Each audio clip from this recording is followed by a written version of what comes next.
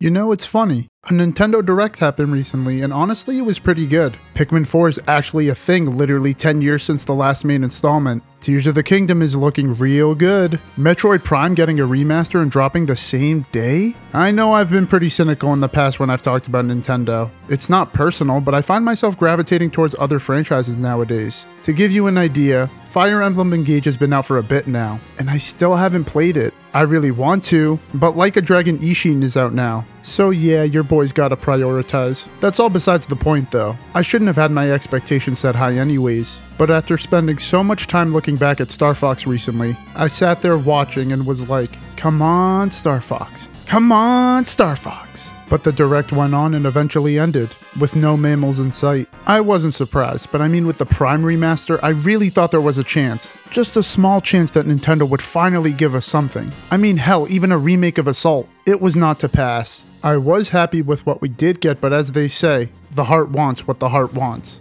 Recently, I found myself playing a lot of Smash for something else I have in the works. Since Fox is my main in Melee, I've just been feeling kinda nostalgic for the Space Animal gang. StarFox means so much to me, and I'm glad to have seen that it matters to a lot of you as well. We've been kind of in limbo for almost 7 years. Honestly, it's at a point where I wouldn't be surprised if we never see a StarFox game again. I would argue there's no better time than now to bring Fox & Co. back. But people have been saying that about F-Zero for years, and that hasn't seen an entry since 2004. Like I mentioned in my last StarFox video, I think it's time for Miyamoto and his team to step aside. They have their priorities elsewhere, and that's fine. Even now, I still think someone who's hungry and eager to create should be given a stab with StarFox. Nintendo has already loaned this IP out to 4 separate studios. This wouldn't be anything new. And just because I love these games, for better or for worse, let me help you out, Nintendo. I may have found just the team for you.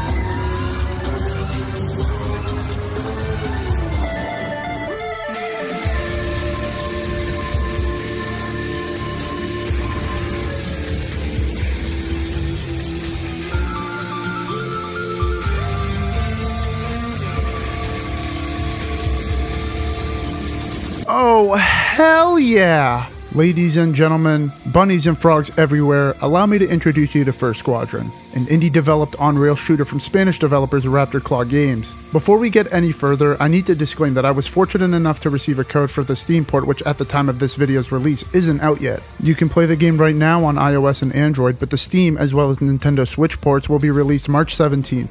I want to thank Raptor Claw Games for sending the code over. However, I must preface that the views in this video are mine and mine alone. And with that out of the way, let's get right into it. This is what happens when someone is ambitious enough to take something that inspired them and create something of their own. This is what happens when you're dedicated and quite frankly crazy enough to see your vision through to the end, even if you have to make a few compromises. This is what happens when you try to unify a fan base starved of games in one of their favorite franchises. This is FUR Squadron. Well, doesn't this look familiar?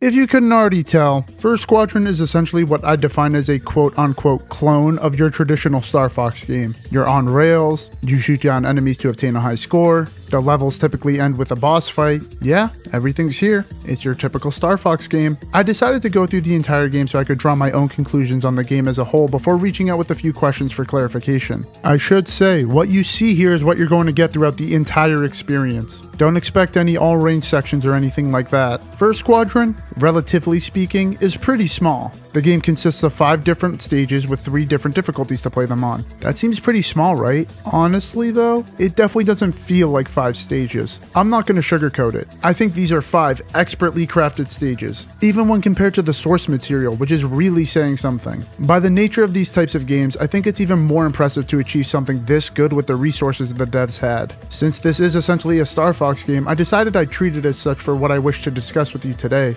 Regardless of where it's at now, StarFox will always be regarded as a somewhat successful Nintendo franchise. So much so that it warrants a guaranteed place in Smash in every release. With Nintendo seemingly not interested in giving us a new game, is there a chance that a game like FUR Squadron can take over as the StarFox game we've been looking for? A contender for the king. You can tell I really like this narrative. My answer? Yeah, I think it can. Seriously, I'm a big fan of what's here, and what could potentially come. To make things simpler, I'm going to take a look at what FUR Squadron is directly taking inspiration from, compare them where it's appropriate, and give my reasoning for my verdict. It might not be the best way to go when looking at a game in and of itself, but I think for what we're trying to accomplish today, it's the most fitting way to go about it. Setting the stage a bit, the FUR Squadron consists of 3 members. Leader Blaze Mustela, I want to say he's a raccoon or a badger, maybe a mix of both? Hothead pilot Kiro Nax, and the adorable axolotl Axel Mex, your tech expert. I mean, these images don't do the best job showcasing it, but these character designs are stunning. I mean, wow, I see the inspiration very clearly, but they are still wholly original. Blaze is obviously inspired by Fox, sporting a similar jacket and typically seen with a slight smirk on his face to convey his confidence. Kiro is inspired by Wolf, adding a unique dynamic where the rival character is on the team rather than leading their own mercenary gang. His design is just wow. The orange fur conveying a mohawk, the eye patch, the leather jacket, it's all just so awesome. And I mean, even someone as cold as me can see how cute Axel is. Rocking the same outfit as Blaze, Axel stands out with her cute face expressions, conveying that she's confident in her abilities but still worries about her teammates. They're a fantastic group to have together. While playing the game, you'll notice how well they bounce off each other. Blaze is definitely confident, but still a bit of a goody-goody, so he doesn't mind taking a refresher course. Kiro is brash, ambitious, and hot-headed, but has just a childlike pure desire to take to the skies. Axel wants to prepare her teammates as much as possible and to show how much of an asset she can be with her knowledge of technology. I'll get more into the story later, but I just wanted to paint a little picture before you start the adventure. As I've mentioned in the past, I think that a lot of the appeal of StarFox was down to the iconic characters themselves. The space animal thing just works, and when you see what happens to the team as the story unfolds in each game, you'll see why they were so beloved. When I look at the FUR Squadron, I see the same potential. The character designs are great and distinct enough to separate it from the source material, but clear enough to show the inspiration. And the characters themselves replicate who they're trying to portray with their own unique twist. I love the voice acting they decided to go with, mimicking the acting in the original SNES Star Fox.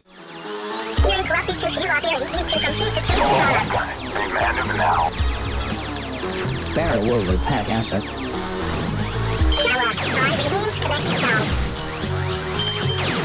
I just really like them, alright? Sue me. Due to what I assume was budgetary reasons, the team decided it would initially release FUR Squadron on mobile platforms. I checked it out on iPad after beating it on PC, and I was very impressed. It's a very competent way to play the game. I guess I can't really speak on the performance because mobile phones are even more volatile in terms of differences than PC is. When I asked the dev team about it, they clarified that the upcoming PC and Switch ports are 1-for-1 ports of the mobile version. Obviously, these platforms will have more options in the settings, but in terms of the actual game, the build should be the same. And dude, this runs buttery smooth on PC. I got a smooth 144 frames per second, and at 1440p resolution, and man, that tied together with this vaporwave aesthetic, it's just pure eye candy. Honestly, in concept, going with the vaporwave design is pretty risky. I think it can be hit or miss depending on how it's executed. No need to worry here. Raptor Claw nailed it. Out of the park, on the money, any other cliche you can think of. The vaporwave aesthetic is meant to act as a VR training simulator for our pilots, and from what I can tell, these VR headsets are connected directly to the operator's brain. With that context in mind, I think the presentation as a whole is pretty fantastic. When you boot up the game, you're greeted with this menu that just continues to pan forward into a void of nothingness while you hear this ominous melody.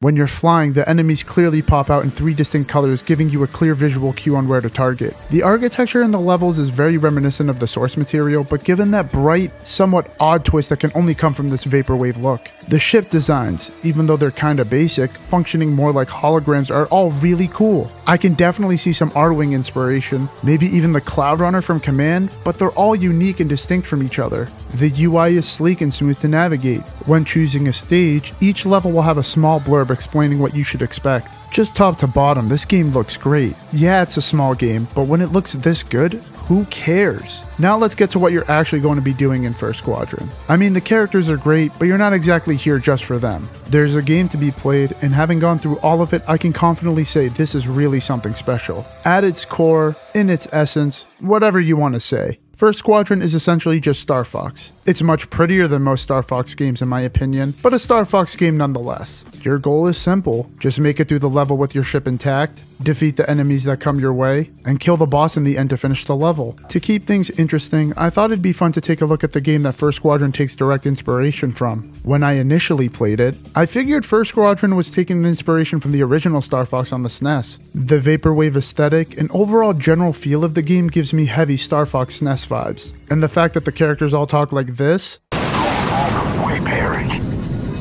felt like it was just giving it away. But there's a Reddit post, which I'll link in a pinned comment or in the bio, where lead developer and founder of Raptor Claw Games, Pedro Silva, says that FUR Squadron was inspired by StarFox 64. When I thought about this more, it made way more sense. Where the SNES version of StarFox showcases the product of stretching a console to its technical limit, StarFox 64 took that concept and actually made an engaging, exciting on-rail shooter, one I would argue still stands as the best in the genre. StarFox 64 prioritized the gameplay above all else. It's fast, smooth, satisfying, difficult, and most importantly, fun. It didn't do too much in the story department, but it was enough to make the adventure feel more grand. The voice acting was added just to have a bit more personality. It's a game that thrives on getting the player addicted to its admittedly simple yet deep system to get you experimenting with new routes so you can experience all the game has to offer. FUR Squadron embodies most of what made StarFox 64 special in the first place, making a few compromises in some areas to enhance what really matters in my opinion. Directly comparing a full-fledged, arguably AAA experience to a small indie port of a mobile game would be a bit unfair.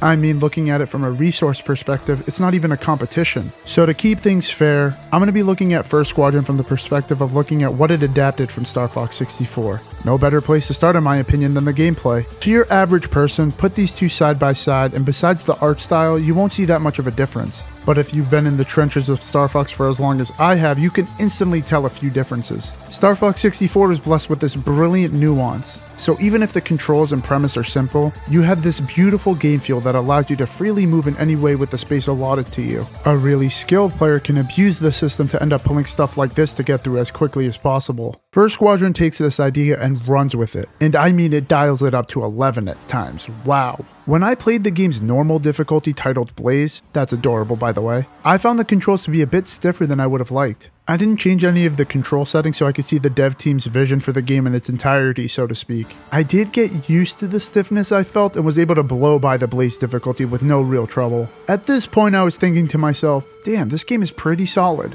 I was genuinely impressed. I mean, this is a mobile game. I never imagined I'd have this much fun with it. The Blaze difficulty is equivalent to your standard StarFox 64 route. Just going from each level beginning to end, fighting the boss, pretty by the books. When you finish the game on Blaze mode, you unlock the Kiro level difficulty. The enemy patterns are the same from what I could tell, but they take more hits to take down and deal out more damage per hit. This is where things started heating up. I was able to get through pretty quickly, relatively speaking, but this is where I started struggling a bit. It's also where I finally got the brilliance of this formula, and I fell even harder for this genre. The satisfaction you get when you make it through a tough dogfight with just a sliver of health is unparalleled. There's just nothing like it. The Kiro difficulty really excels at opening up the game. I mean, there's no differences between the levels throughout the difficulties. It's the same 5 levels just with some added challenge. One change I did make was upping the cursor sensitivity 1 level just so I could really move around this wide area you're given. It's also in the Kiro mode when I realized how much faster this game is compared to StarFox 64. Upping the cursor sensitivity definitely helped me see that. I mean, we haven't even reached the peak yet and it's going this fast?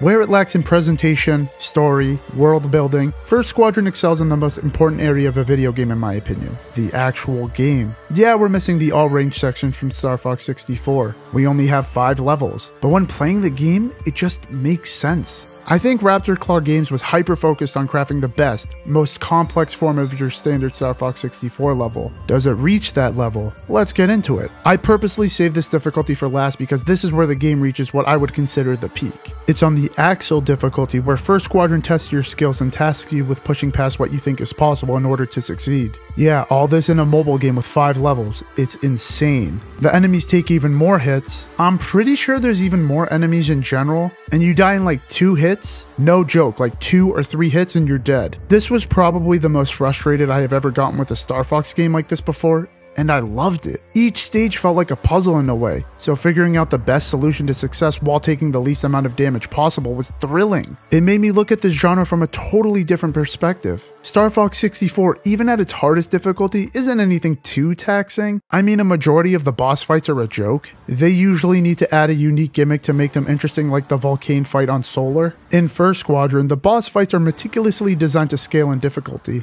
I'd say the biggest difference across all the difficulties is the timing between each move the boss fights does. On Axle difficulty, where one of these mega hits can kill you, you really have to get a handle of the controls and use all the techniques to your advantage, while simultaneously figuring out the best way to land hits on the boss's weak point. Each of the bosses will have a weak point highlighted either sporadically or throughout the entire fight that you need to constantly shoot at. Even though these bosses in terms of size are massive, these weak spots vary in terms of size. Sometimes they'll be big enough for you to land shots while you're moving the cursor, while others are so small you have to be 100% accurate with all your shots. This is ripped pretty much like for like from StarFox 64, although I do have to say, some of these were a little ridiculous. You see this guy's weak point? It's the size of a ladybug. And my perspective and controls get inverted? Seriously? Even if I wish the sizing of the weak points were a little more consistent, the satisfaction I got beating this game on Axle difficulty was thrilling. These boss fights are exactly what I mean when I say I had to think differently about the genre. StarFox 64's boss fights are pretty formulaic.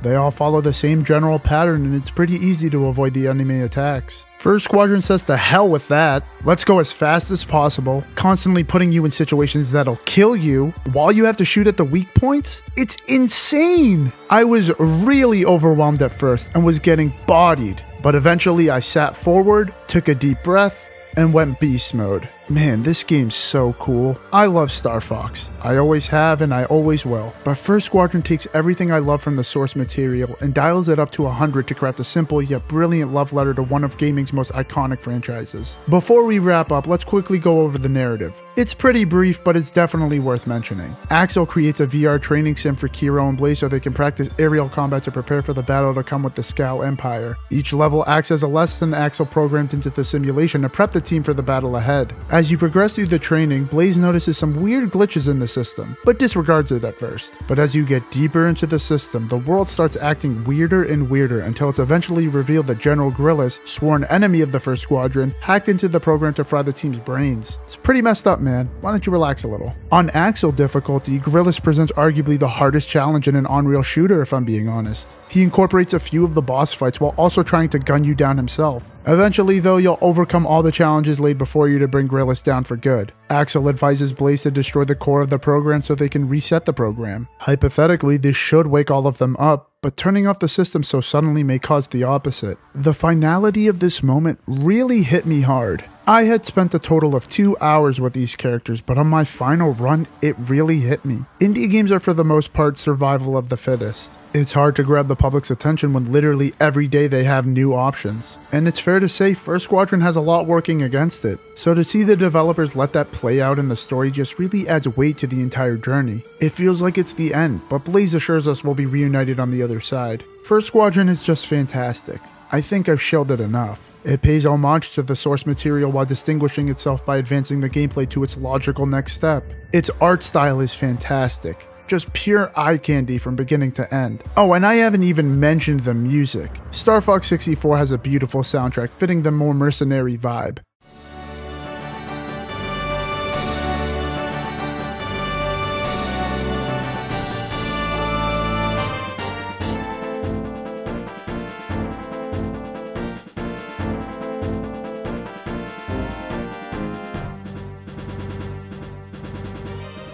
FUR Squadron though, I mean, I love lo-fi hip-hop, and I can definitely feel that when I listen to this.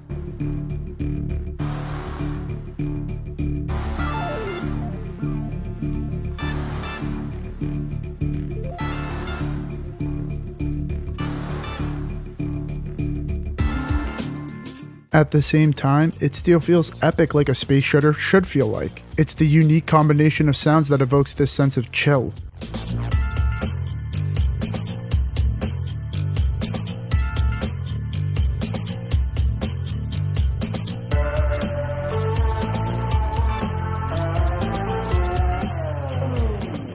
but the game is definitely not afraid to get exciting. On the Colonel run, you're greeted with this epic score to tackle the final boss.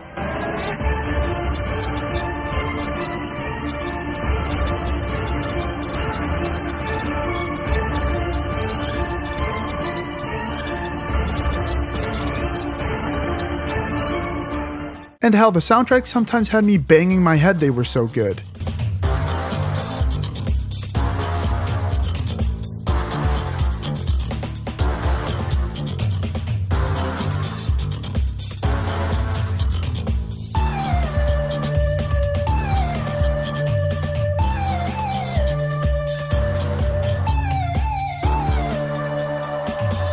I just love everything about this game, man. Even if I have a few nitpicks, that's all they are, nitpicks. None of my complaints detract the game in any way, which makes it all the more impressive. So after all this, I ask again, can FUR Squadron be the StarFox game we've been waiting for? I think so, and I hope after watching this video you think so too, because FUR Squadron can be so much more than what it already is.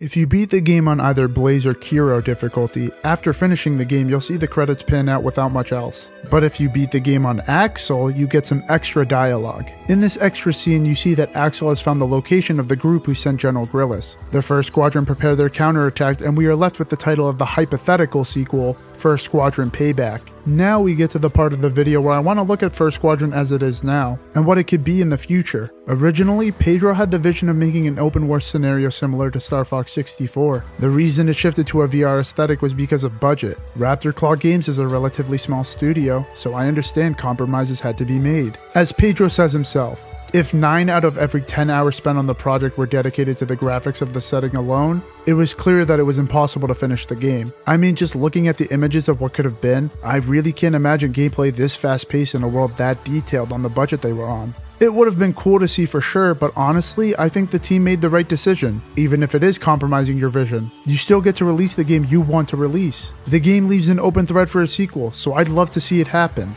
Will it though? I don't know, to be honest with you. The gaming landscape is really diverse nowadays. Think of an idea for a game and it already probably exists. I think there's a place for shooters like this, and if Nintendo doesn't want to give us what we want, I'm happy to see someone out there still cares. In terms of FUR Squadron itself, yeah, I think with a more fleshed out story, take us out of the VR setup, and improve the gameplay that's already so good, why not? And this is a personal preference, but if you can get some voice acting if a sequel was to happen, that'd be great. And if you need a voice for any of the characters, I'm available anytime. Hint, hint, wink, wink. Whether we get that sequel all depends on you. This game's priced at $4.99 on mobile platforms and will cost $6.99 on Switch and Steam. If we want FUR Squadron Payback, it'll all depend on how FUR Squadron sells. If it does well enough, we might get to see Raptor Claw Games' full vision realized. The full war between the Chimera Federation and Skal Empire. I'd love to see it, so check it out now, March 17th if you want it on console. To end off, I want to say thank you to Pedro and everyone over at Raptor Claw Games.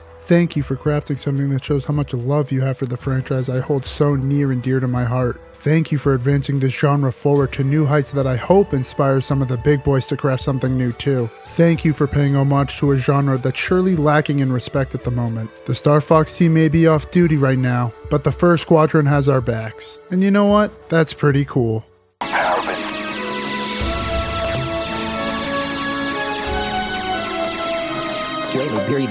Shooter Yamina Wasina.